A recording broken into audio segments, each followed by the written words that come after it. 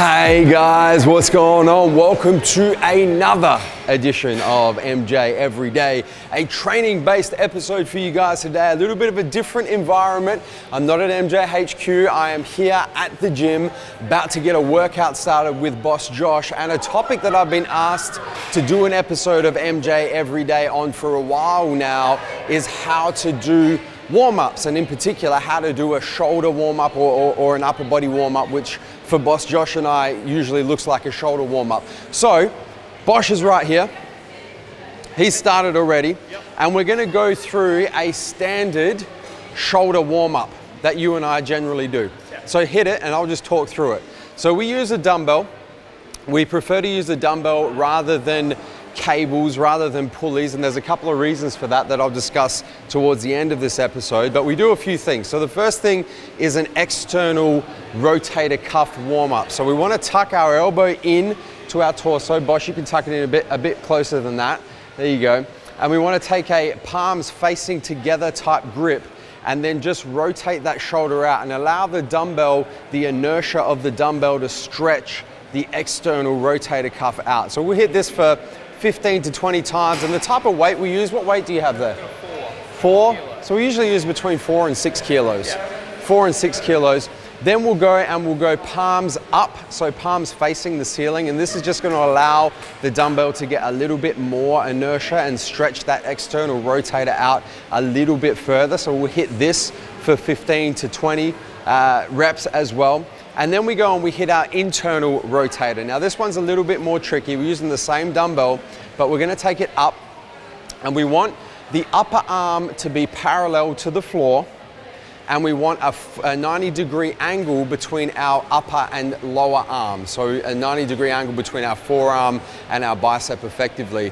Then you wanna keep your elbow in a fixed plane and just rotate down as far as you can rotate, and then rotate up as far as you can rotate. And that's gonna put a nice stretch through the internal rotator of our shoulder. So we'll hit this also for 15 to 20 reps. And then the final piece of our shoulder warm-up, Bosch, if you wanna demonstrate, is we grab a broomstick, or if we don't have a broomstick, we'll use an exercise band, but a broomstick is best because it's rigid, and we'll do some shoulder pass-through. So we hit the 15 to 20 reps of the external, both types of the external and then the internal rotator on both sides of the shoulder.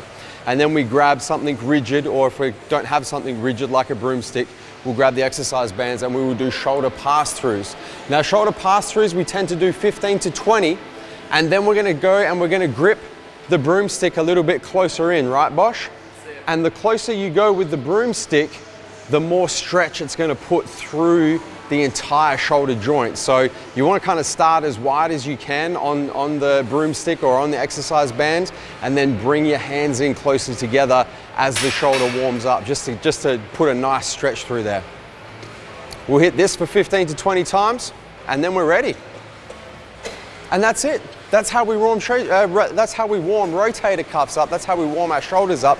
And we tend to do this before pretty much every upper body workout. So before back, definitely before chest and shoulders, because those are very shoulder dominant type movements, and before arms as well. So we'll hit that exact routine of warming shoulders up and in particular our rotator cuffs up before every upper body workout.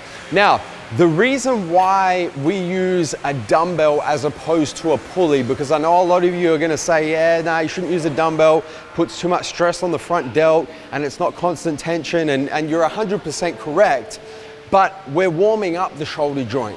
We're not doing an exercise to overload the shoulder joint to strengthen it, we're just warming it up. And when you use a dumbbell, you get this thing called inertia of the dumbbell. So once you get a dumbbell moving, it's going to keep moving until it hits some resistance. So we actually use that to our benefit, because that inertia of the dumbbell is actually going to help stretch the external rotator and the internal rotator out in your shoulder.